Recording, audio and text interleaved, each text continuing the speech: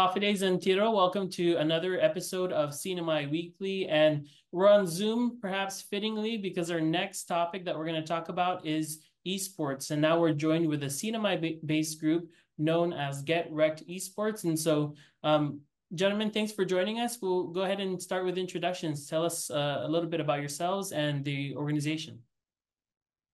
Hi, Anthony. Thank you for letting us reach out to people and providing a platform for for esports here in the city. My name is Bo Ruben Martita. I am the manager of Gabriel Esports, or uh, I basically help our esports organization uh, with everything. But the one that's really spearheading our our team right now is Sam. Sam, if you wanna introduce yourself, he's our team Sure. captain. Sure. My name is Samuel Alvarez. I am the team captain of the current esports gaming team for Mobile Legends known as Get Wrecked. All right. And so So, tell us a little bit about what is esports? Someone who hasn't heard of it.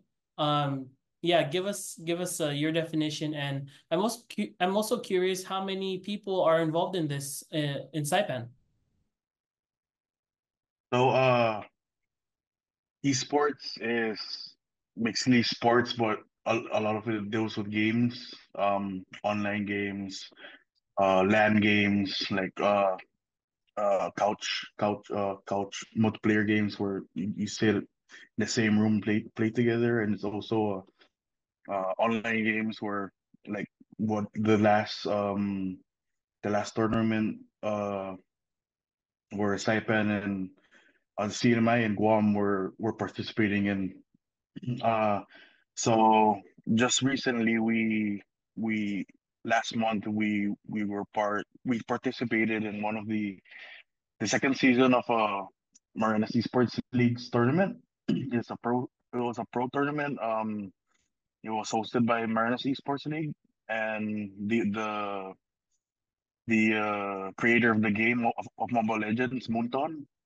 They're very hands-on when it comes to uh, community engagement, and they really supported this kind of tournament, especially in trying to start up a community of Mobile Legends players here in the CNMI and in the whole Pacific. So we basically we're one of the teams that is participating in the tournament in the last tournament. So this is the second season, and in the CNMI there was, I think, four teams, if I'm not mistaken. Sam, was it four teams? yeah, I think about three or four teams were representing Mm-hmm. Saipan at the time. Mm-hmm. And shout out to those teams. I think it was Haguril, Evil Geniuses, and what was the other one? Uh, I think just those two were the one that were participating in this last championship, the last this pro league. But there's other teams that participated in the semifinals and the qualifiers that uh that that will get you into the season. Yeah, there's a lot of players here at the CNMI that I think will really that really has how do you say this, that will really get us pushed into the esports uh the international esports,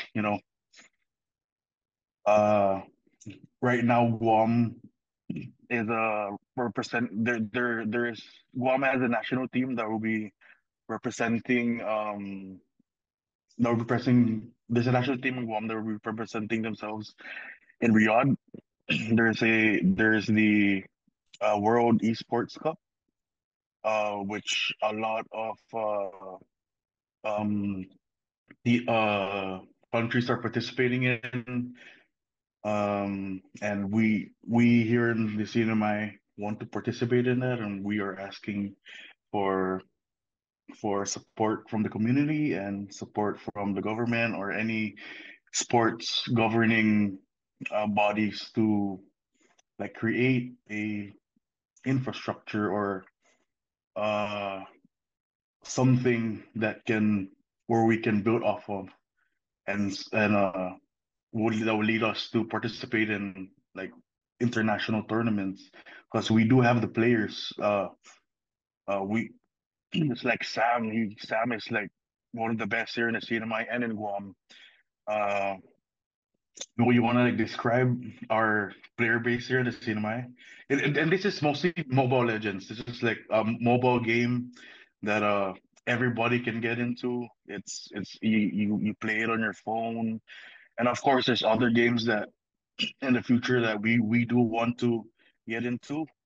But this is like a good an easy what do you case game that everybody can get into. But Sam, you wanna go ahead? Like regarding the player base, correct? Like Yes, who Yeah, yeah, yeah. could please, and yeah, and just share your experience with the esports and why you guys want to see this grow in the CNMI. Well, to be honest with you, a part of it has to deal with, Saipan not really being well known for its competitive nature and actually winning in some ways compared to the other countries in the CMI when it comes to this kind of sport.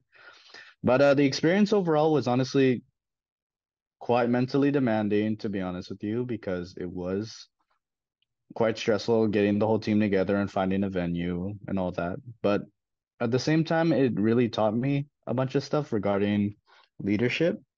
And yeah, it was like a painful experience one way or the other, but at the same time, I felt like I really learned a lot about it. All right. Thank you both. And my last question to you both is just what do you hope to see? Because this is really a huge industry internationally, not just esports, but we haven't even talked about even streaming, right? I mean, that's how a lot of things on YouTube got started. It was gamers streaming their games. And so, yeah, what is your ultimate hope? I know you mentioned the infrastructure for it, but right now, what does kind of the road look like ahead for you guys with your advocacy efforts? So let me just like say that like esports is like a big platform. It's a big multi-million dollar um machine. Like just this tournament, international tournament that Guam is participating in. I think it's like $3 million for the whole prize pool. So imagine like that's a lot of money. And for Mobile Legends, for Mobile Legends, just last year, first that's in streaming numbers, basically, like it had the second most viewership in the whole world, aside from League of Legends. League of Legends was the first one, had the highest one, and the second one was Mobile Legends. So just having that platform showing people, I think it was like the peak streaming viewership was like 2 million. Imagine having the CNMI, take part in that and seeing uh having our flag represented in through 2 million people.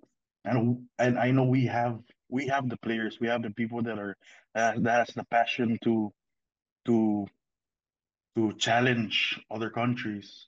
We just don't have the infrastructure. And I think it's pretty simple to try to get to start that infrastructure. You just need internet. Like look at us. We have three high schoolers that is part of our team. Yeah, Sam is working. I'm working. My brother that helps too with managing is also working.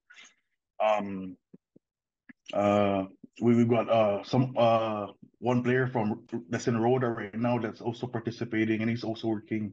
So all of us are, like we can just focus on this, but we make do, and they became championship, even though we all have busy schedules. It's just really getting the first step in and trying to like promote esports in the CNMI. So yeah, I think we just need that first step.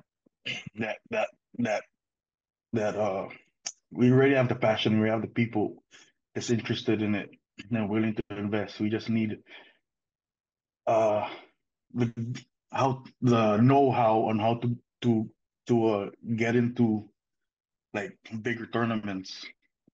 All Yeah. right. Thank you, Sam. Any closing words along with that message?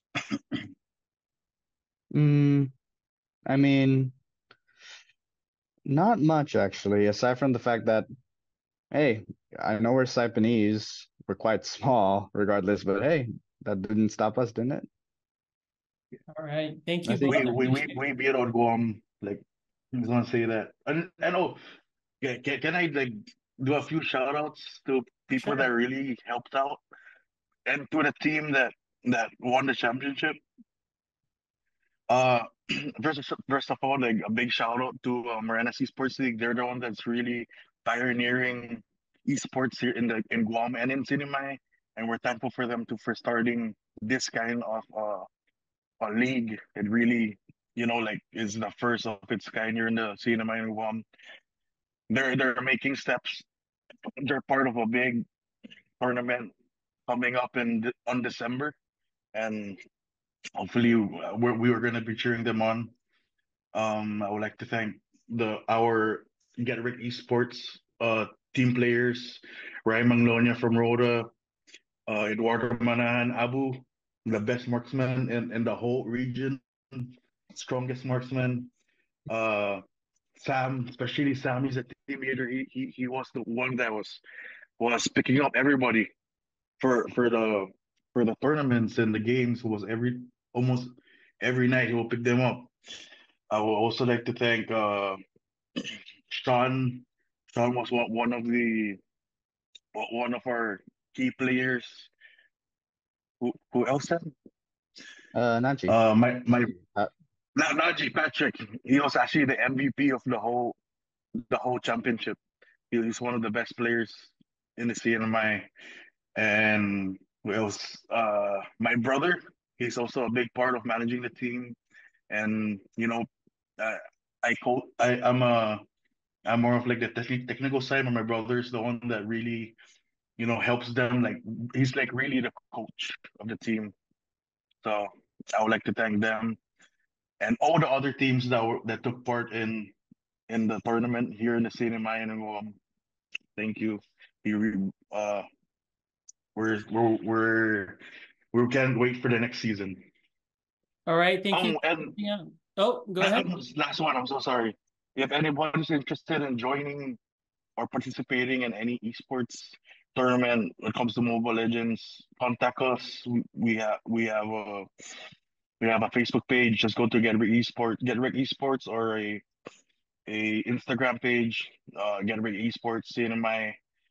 We also like to thank our sponsors for our jerseys and our uh for, for our venue, Jotun Motors and Fat Sports CNMI for all their support. Thank you. All right. Thank you both for joining us, and we'll be right back right after this break.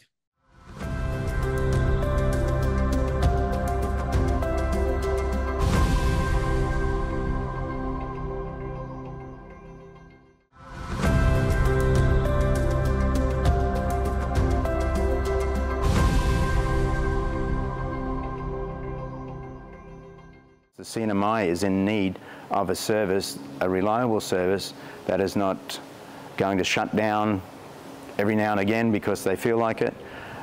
So we're operating setting up a commuter operation. It's going to take a little bit of time, and we purely ask people to be patient with our setup.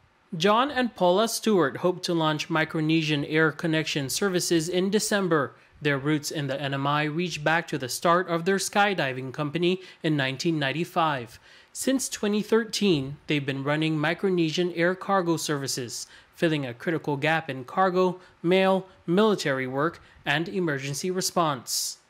In our endeavours to make this work for us and the community, we're requesting a QC qualifying certificate, so that'll help us along the way, and hopefully we'll be able to bring things together in a short amount of time than we think.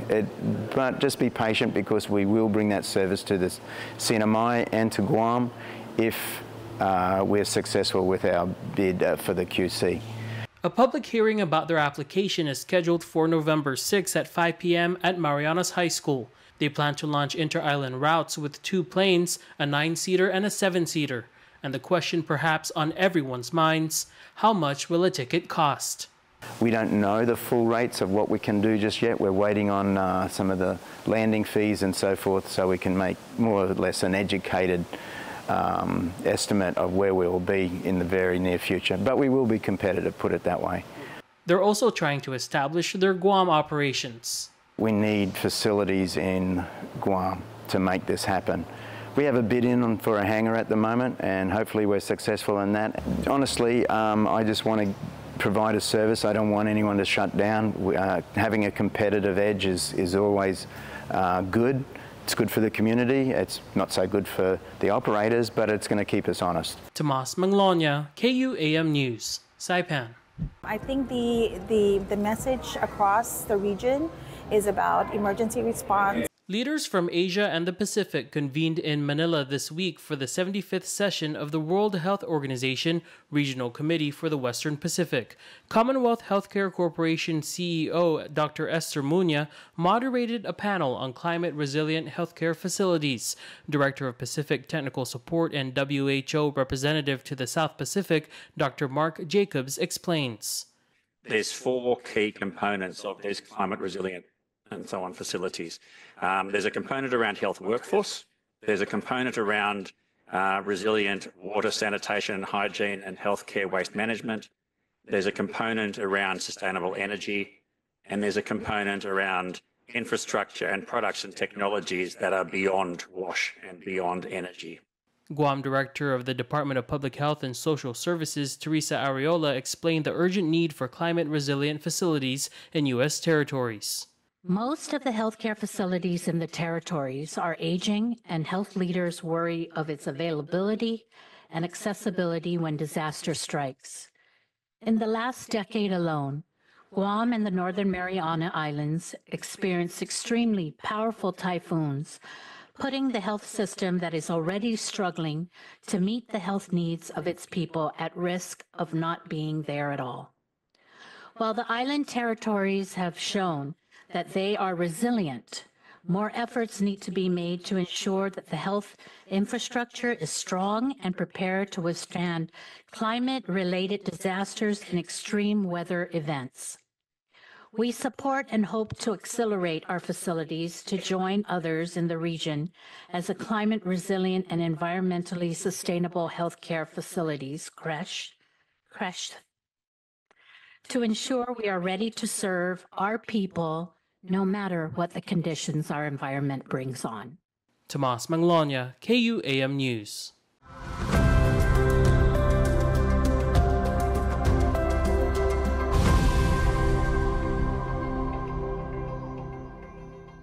It's less about the wages and it's more about rehabilitation. Castro's bill seeks to allow the CNMI Department of Corrections to pay inmates for work while incarcerated. It would enable them to earn up to $1 per hour. The intent of the bill is not to use government resources to pay inmates. It's actually more of partnerships with companies. So, for example, let's say our license plates.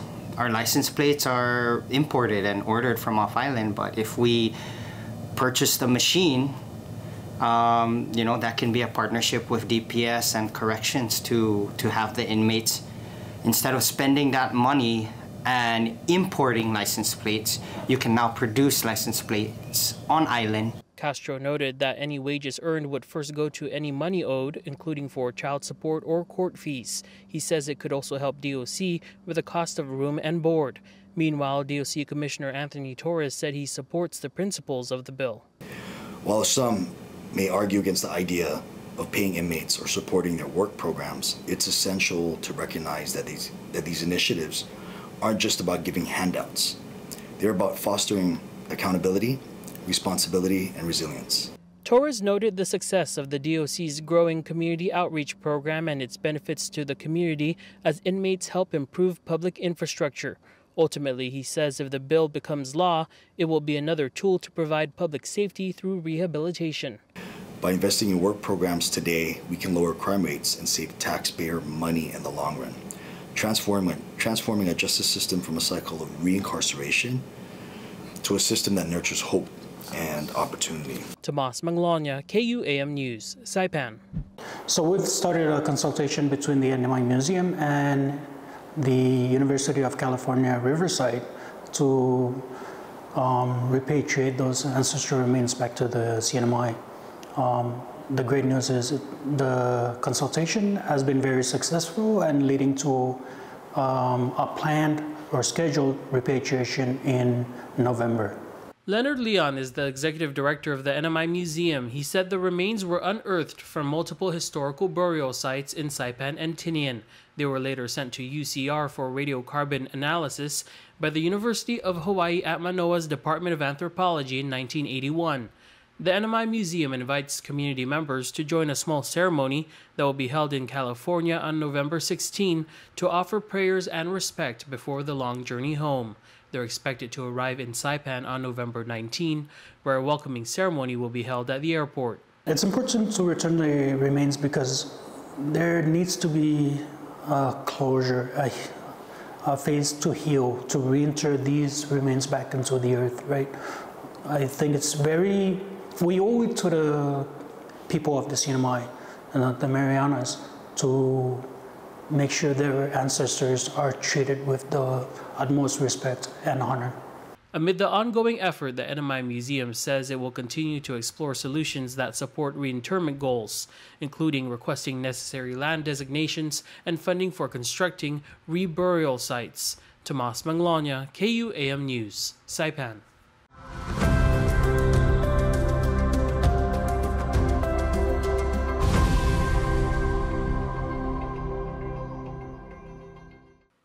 .500 Sales co-founder and senior advisor to the Marianas Alliance of NGOs, Emma Perez, knows the impact a grant can have on a community.